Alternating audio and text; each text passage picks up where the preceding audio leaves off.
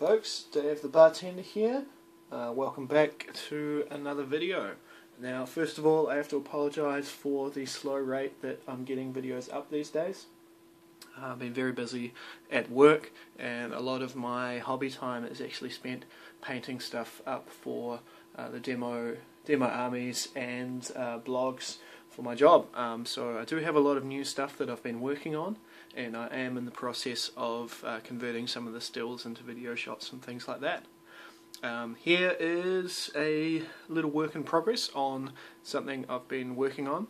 This is a 1/72nd scale Mk.A Whipet, which was the British World War I medium tank.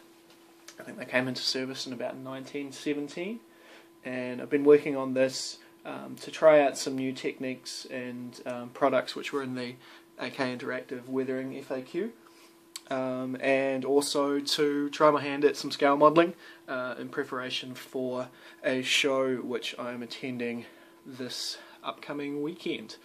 So I'll be running the retail store for my job, and I'll be doing some weathering demonstrations and things like that, showcasing a few different products. So this is the first scale model kit that I've done in probably 15 years or more.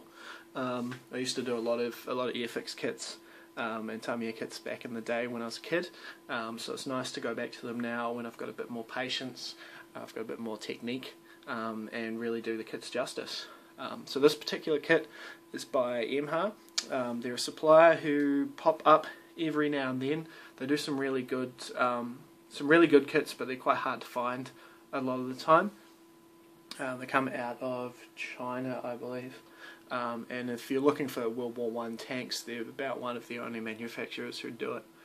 So this was a really easy kit to put together. There are only about 7 or 8 different pieces for the hull. The one tricky thing was getting the machine guns mounted, because they've got to come through the hole in the hull itself. So you've got to poke them through. So while I was doing it, I think I snapped off 2 of the front sights on the guns, so I ended up just cutting all the front sights off, because at this scale I couldn't redo them, and it looked better having no sights as opposed to having 2 sights on 2 guns and no sights on the rest of them.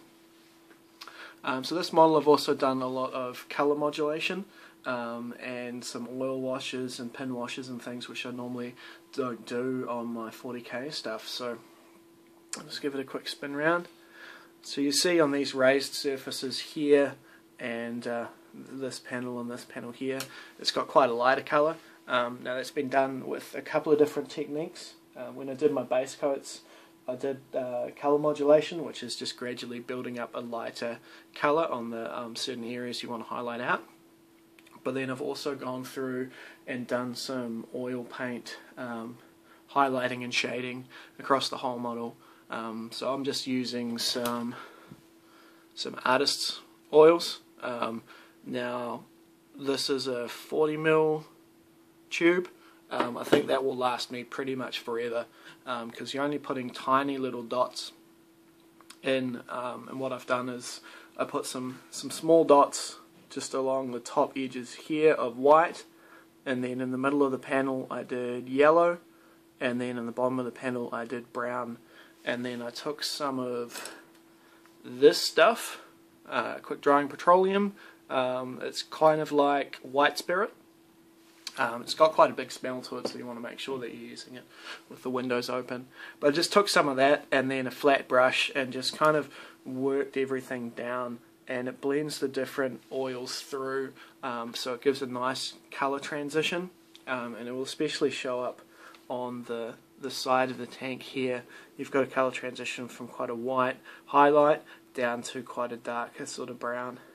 And then in these shaded areas I used some quite dark blue, and then just stumped that with the petroleum or white spirit, and that just gave the shades a lot more depth and a bit more vibrant sort of colour. Then I've gone through and given everything a pin wash. So I did pin wash first and oil second. So the pin wash was just using Mk.A Interactive dark streaking grime and some odorless turpentine just to thin it down so it only sits in the recesses. and then the tracks got given a coat of the Mk.A track wash, and then after that had dried, I then went and did some stippling using Model Mate's Rust Effects liquid. This is one of my favourite products ever because it gives really good realistic rust effects. So now I'm about halfway through the process, or 2/3 of the way through. All the base coats and everything are done. I just need to tidy up the guns. I'm not happy with how they're looking at the moment, so I'm going to go back and repaint them black, and then probably just give them a dry brush of bolt gun metal just to give us a darker metal. But from here on, I'm going to start adding the dust effects to the horizontal panels and in the small sort of joints and stuff like that where dust would accumulate, as well as adding some dust effects to the track. After the dust will be the mud, and so that will probably be just two layers of mud. I'll do a lighter dried mud and a darker fresh mud. So that's going to be applied around the tracks and low edges of the holes and things like that. I'm just holding off on doing that just yet because I need some new microsole for the decals, because there's some decals which have to go on these lower track areas, which I need to apply before I do the mud, otherwise they'll never look right. So I'm quite happy with how this is coming along. Techniques like pin washing and the oil colours and highlighting, it sounds a little bit daunting when you first start doing them. When I first looked at the AK book, I found them a little bit scary, especially once you've got a whole lot of different coloured polka dots on your model. But they work really well, and it allows you to do things like just sort of pushing around paint and stuff like that on the panels that you just can't do with acrylics.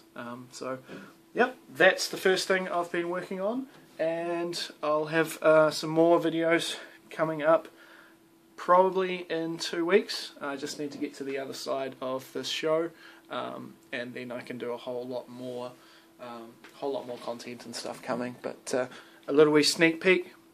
Here's some of the stuff I've been working on for work for Flames of War.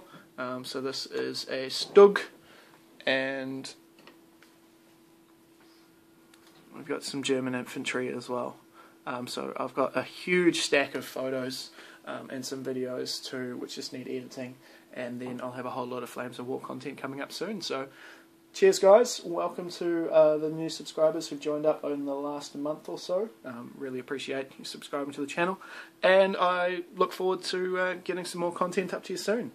Feel free to drop a comment if there's anything in particular you're looking for, or if you want me to explain any of the techniques I've just been talking about in a tutorial vid, and I'll see what I can do. So until next time, thanks for watching guys.